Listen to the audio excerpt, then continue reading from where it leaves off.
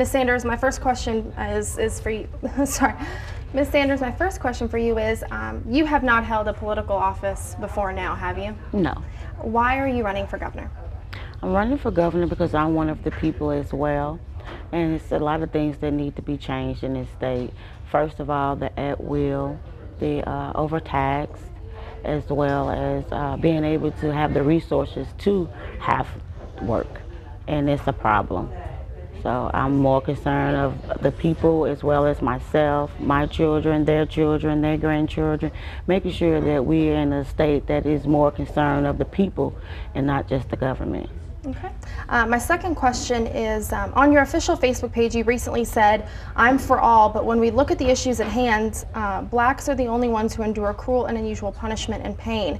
What do you mean by that? And with statements like that, do you think that you can get the support of all the people of Arkansas?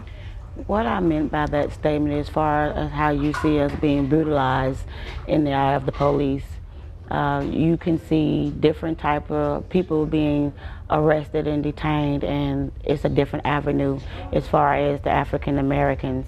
The police automatically is out to kill them, and I think that that is wrong.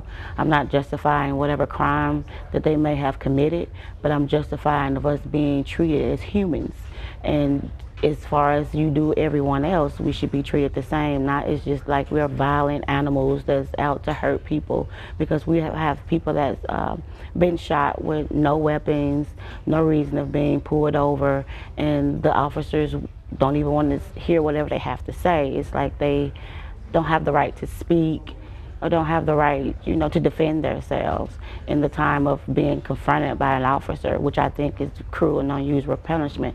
And I'm not the only one that feel like that we be treated as cruel and unusual punishment. As far as Sweden, they see us being cruel and treated cruel and unusual as well.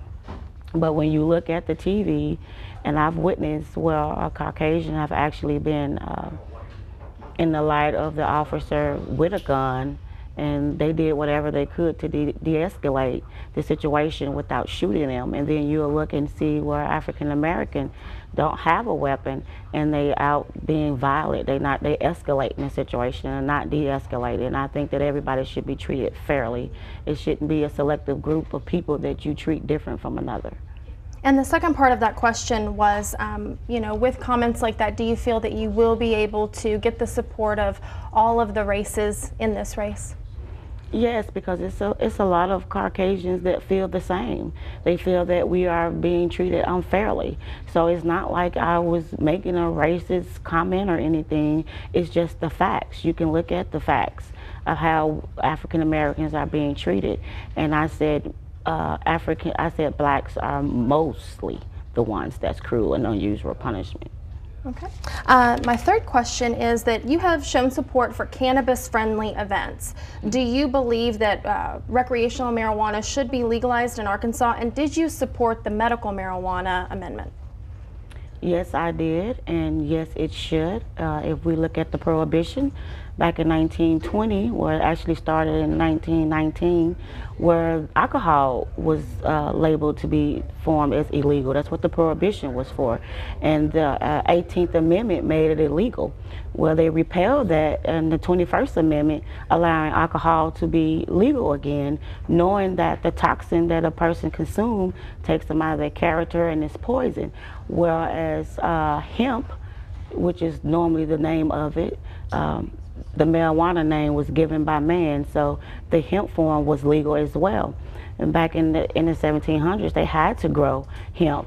If they refused, they would be locked up, and it's a non-toxic. The statistic shows that it's a non-toxic. It's safer than cigarettes, it's safer than alcohol, it's safer than the pharmaceutical medicine that's been put out here. And by the state being named the natural state, it should be a resource that's available for people. It shouldn't just have to be medical. That's why I would like for it to be recreational. As far as if the medical patients need it, they should be able to get it too, without a stipulation of being medical marijuana, because saying medical marijuana gives you the idea that it has been altered. So complications can come from that as well. Okay. My next question is, what is your position on Arkansas Works, and do you support the plan that's in place by the current administration?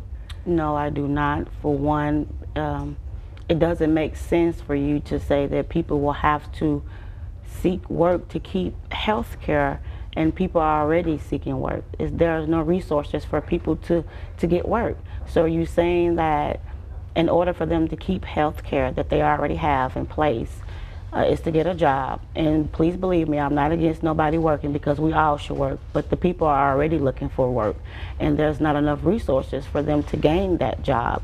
So you're saying that you're going to allow thousands or maybe even millions of people to not be able to have health care because they don't have a job, when we have a at will that we need to look at as well before we take that in consideration, because people are being fired for any given reason, and then if they're being fired for any given reason, that means they can lose their health care too.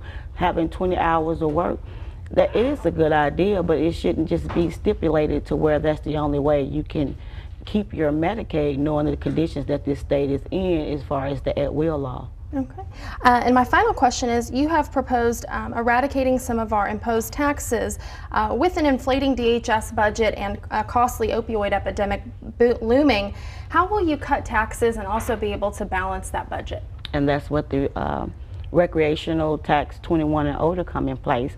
As I researched different states, they were able to produce a large number of revenue off recreational.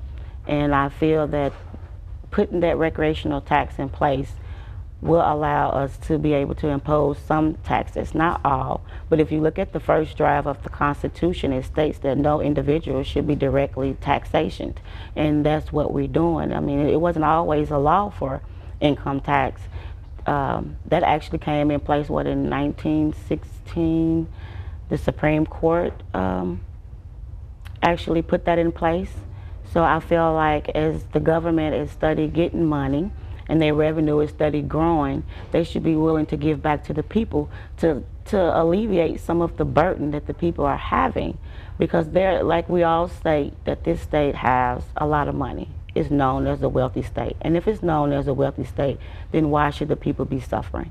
When are they going to give back to the people? And I'm here to try to seek justice for people who need help. And it's a lot of us that it's more of us in poverty than it is in the higher place. So it's like 80% of us basically probably in poverty, even including the middle class, because they're only living by check to check. Even though they have a stable job and a higher bracket, they still need help. So we should consider ways to being able to help the people of this state, and the recreational tax is a way to bring in revenue to alleviate some of the taxes so that we can still be able to allocate funds to schools and our farmers across the state, our fire departments.